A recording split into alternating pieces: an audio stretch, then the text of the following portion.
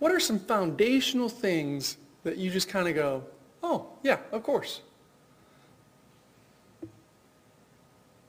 Stop for a minute and think about things that you had nothing to do with, but, oh, wow, might want to be thankful for them. What about creation? Like, all of it. I didn't do that. You didn't do that. We didn't do that. But yet, are we regularly thinking, thank God for that? What a joy it is to see the beauty around us. What about faith? Have you ever thought about faith in a deeper way and realized that it is nothing that you have done really? I mean, yeah, you can work on it, but the initial impact of faith is a gift of God. Ephesians chapter 2 says that you didn't save yourself, I didn't save myself, so we can be thankful for faith that is a gift of God and for the salvation that comes through it that is also a gift of God. That's pretty amazing, right? What about where you were born, the opportunities you've had? Like, things fall into your lap, and you didn't make them happen. They kind of happen to you, and they're in a positive way. Now, there's also the negative things, but we're focused on the positive here today. And think about all the things that have happened that you just go, wow. It's amazing when we're born, where we're born, who we're born to, the families we have, the things around us that we didn't have hardly a thing to do, actually nothing to do with, but yet we just kind of take it for granted. Every now and then we stop and think, oh, wouldn't it be amazing if I had been born in a different place, in a different time, with different people?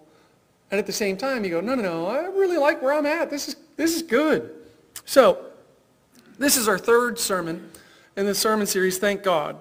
And this is our final one because this Thursday is Thanksgiving. It shouldn't be a shock, but if it is, a little warning. Take note, write it down, put an alarm on your phone, get ready. Thanksgiving's here again. And today's title is Say Thanks. And the reason we want to say thanks is because when we do not thank someone, we create a debt.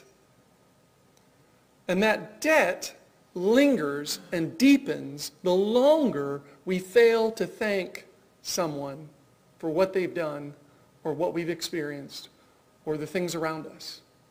And the chief someone we want to thank, of course, is God. But there's also the people in our lives that we fail to appreciate.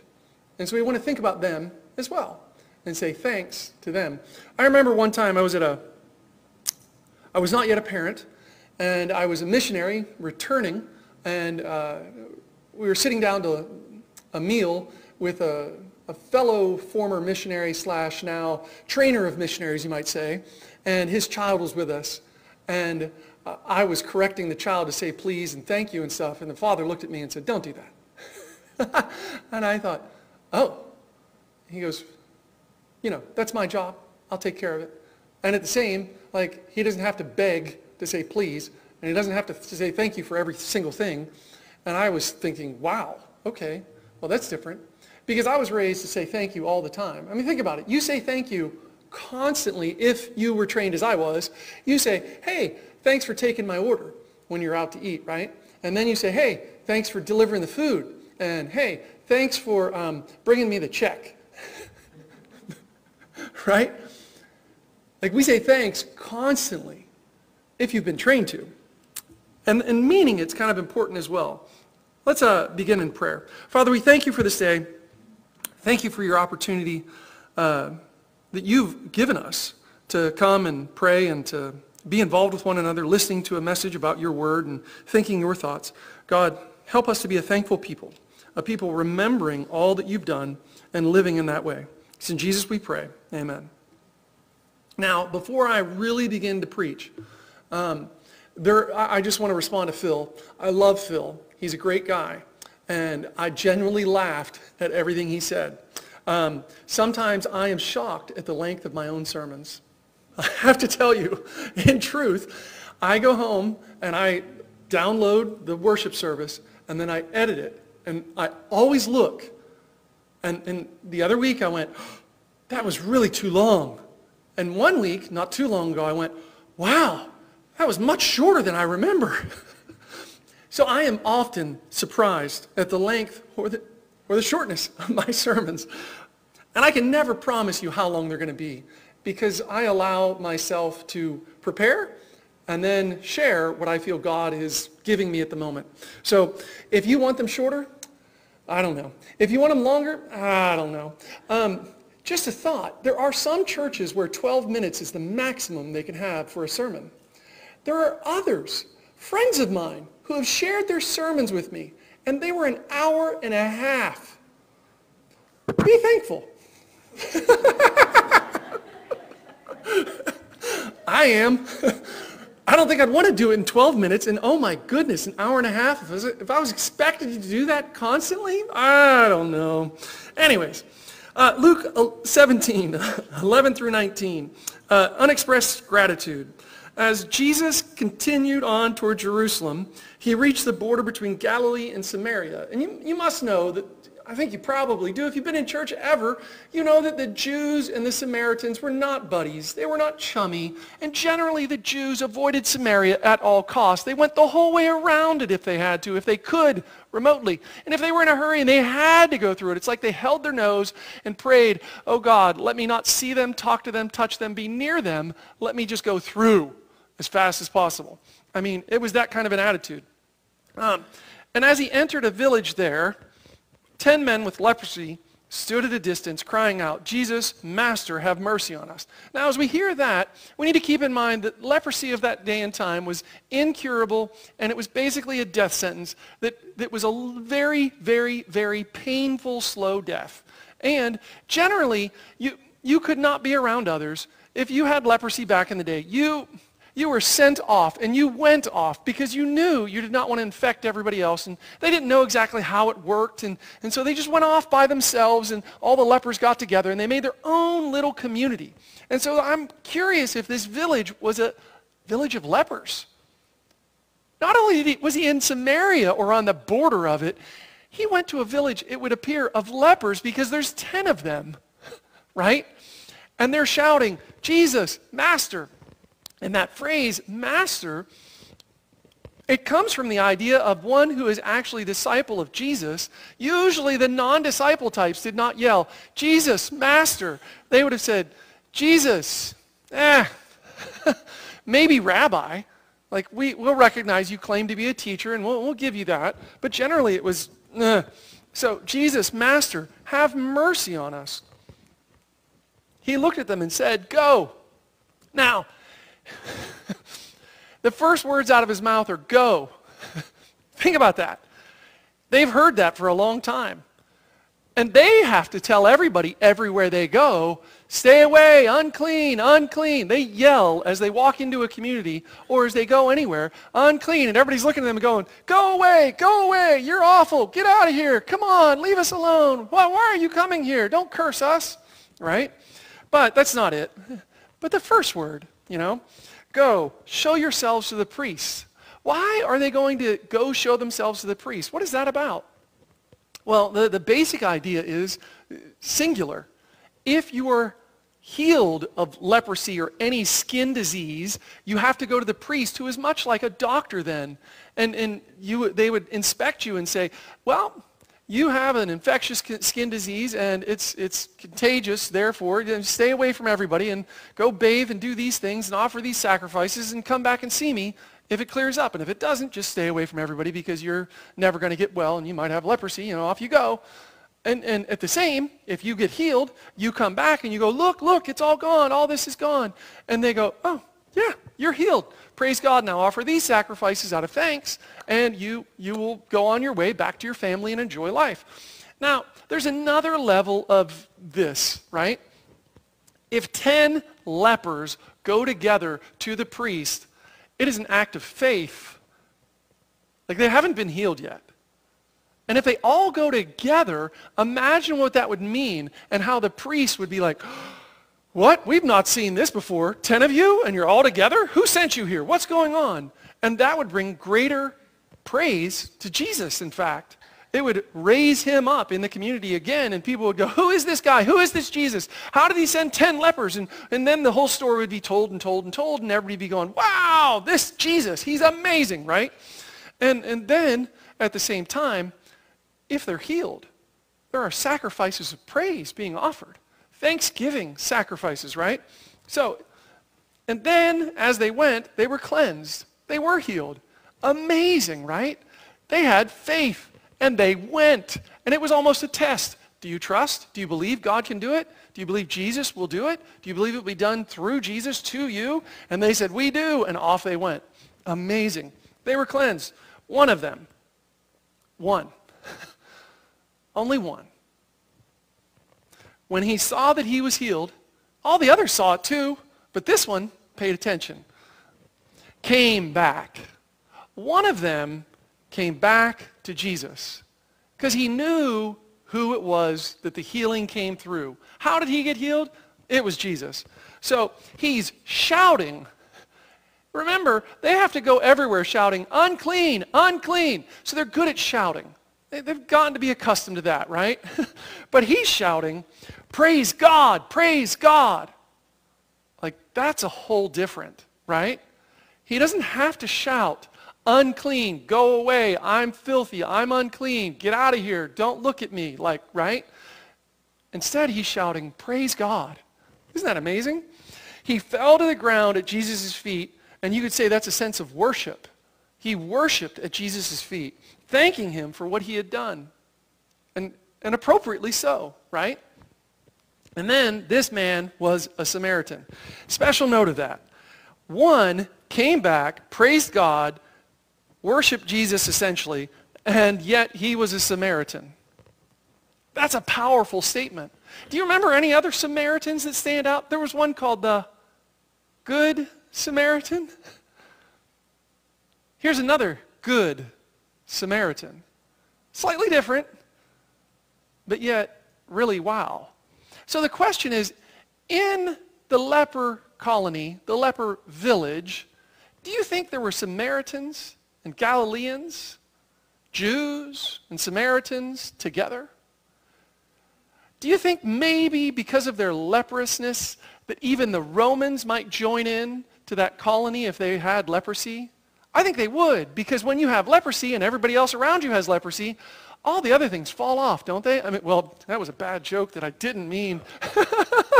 That was awful. When you have leprosy, you lose feeling in the ends of your hands and your feet, right?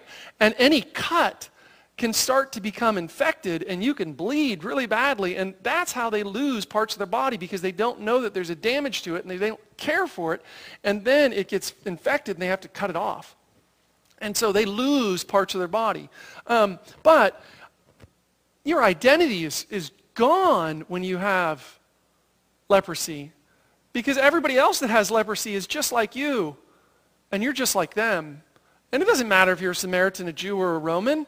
You need to live. And in order to live, you band together with all those that have leprosy. So I would imagine that the other 9 are not Samaritans.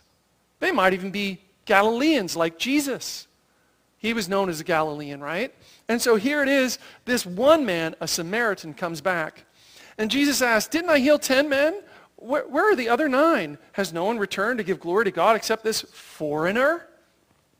And Jesus said to the man, stand up and go. Your faith has healed you. Well, he already was healed. Now, another translation of that is your faith has saved you.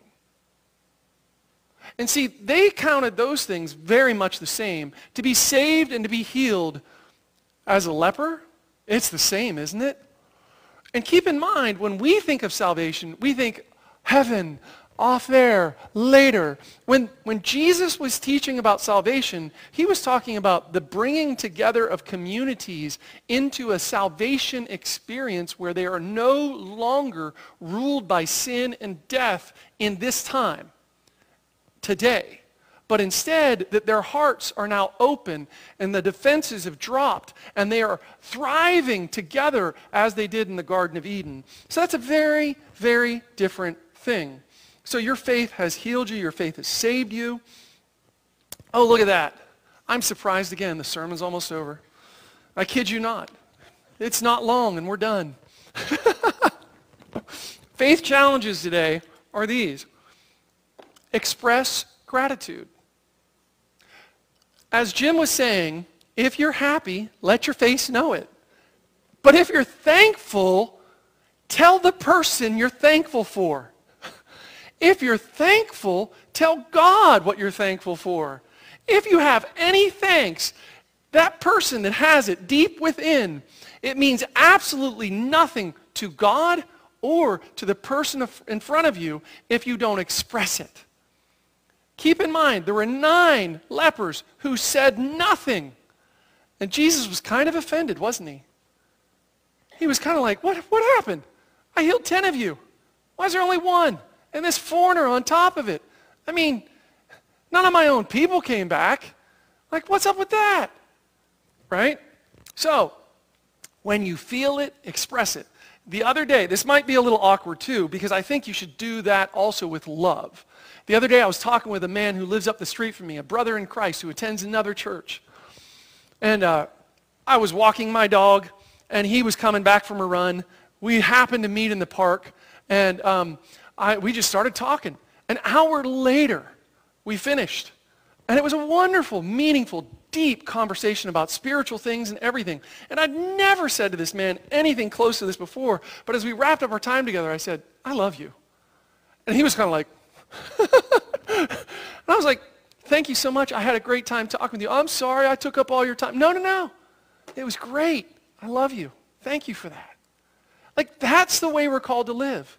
Express what you feel in your heart when you're thankful, when you feel love, when you feel compassion, when you feel something, especially of positive nature. Now, if you have nothing kind to say, you might want to keep that a little bit and think about how you're going to word that. But you should definitely express gratitude. The unkind things, you might want to find kind, appropriate ways to say them so that people know that you've been hurt, offended, wounded. That's important, but we're not talking about that today. But moving on, I don't want to tell you and encourage you to bottle up your anger and all the negative stuff. That's not at all what I'm saying. But the gratitude, my goodness, we miss that so much. Even those of us who have been trained to be thankful, sometimes we just forget. And to loudly praise God. Sometimes I remember that song from my childhood, something about shout. It was in the song the whole way through it. Jim probably remembers it, right? It's like shout, and you were supposed to shout your praise to God, shout praise to God, something like that. And I remember as a kid, I would lose my voice singing that song. And as an adult, I don't think I've ever really lost my voice shouting praise to God. Like, I think it might be good to return back to that, to consider again how awesome and amazing God has been to us, and then to really, truly thank God, to say thank you, God, and to maybe shout it every now and then. And the other one is to live like a foreigner. Think about it. Have you ever been a foreigner? I remember it was really strange to be in China and learning Chinese and calling myself a foreigner. Because I'm not the foreigner, they are. But I was in their country, and I was the foreigner. And in Chinese, it's 外国人. It's an outside country person is what that means. Not my country person. But think about it. If you've ever been somewhere where you were the foreigner, how did you live in that culture? Weren't you kind of amazed, surprised? Didn't you find delight in little things? Weren't you always curious and studying and learning and just like, oh my. And if you weren't, why? Why weren't you? As a foreigner, I was so curious. I was always learning, always growing, and always very appreciative and reminding everyone I was doing the best I could to say thank you all the time. And the funny thing is in Chinese, you're not supposed to say thank you all the time. And I was saying like thank you when the bill came, and they're like, knock that off. And I was like, no, that's what I'm supposed to do. It's how I've always been trained. And they said, among friends, we don't really say thank you. We say something else, and we do something else, and we just repay it. And I'm like, no, I have to say thanks. I know that's the right thing in my heart to do. And they're like, no, not in this culture. And yet, I think the culture of thankfulness and gratitude, expressing it, is right. It might just be that I need to try it differently in their culture. Find a way that they would say, yeah, you can say that. That'll work, right? So live like a foreigner. Now, you know it's really over. I'm reminding you again, and then we're going to say our prayer. Express gratitude, loudly praise God, live like a foreigner. I think if you do that, you're going to find joy, and more joy, and more joy in your life. So let's say it together. Thank you, Father. Let's try again. Thank you, Jesus. A little louder. Thank you, Spirit. Let's pray together with Jesus. Our Father in heaven, hallowed be your name. Your kingdom come, your will be done, on earth as it is in heaven.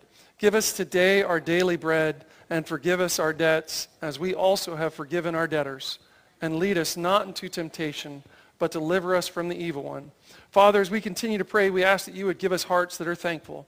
That not just our hearts, but our mouths. That our mouths would just be full of thanks. That we would tell people on a regular basis, thank you, thank you, thank you. And that if it moves us, if you move us, that we would also tell them we love them. God, let us not forget how much grace, kindness, love, and joy you have given to us. God, may we give that in return to others. It's in Jesus we pray. Amen.